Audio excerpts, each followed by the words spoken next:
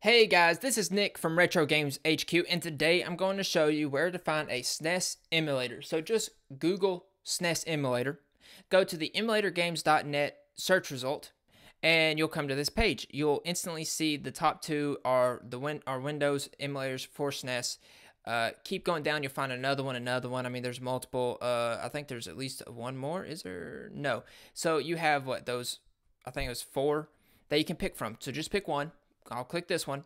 It's got 90 reviews, 4.1, so it's pretty well. It's pretty trustworthy. It's pretty, well, this whole site is trustworthy, but I'm saying it's trustworthy to work and stuff. It's a fantastic little SNES emulator. Press download, unzip it, do all that. That's all there is to this video, So I'll be doing more how-tos like this and gameplay. For example, I've done Pokemon Snap, how to find Arcanine before. Things like that. I'm also doing a playthrough of a randomized Pokemon Red with 251 Pokemon I can catch, and it goes all the way through the 6th generation of Alola. So check that out. Subscribe to my channel if you want more of this content, and I'll see you in the next video. Retro on.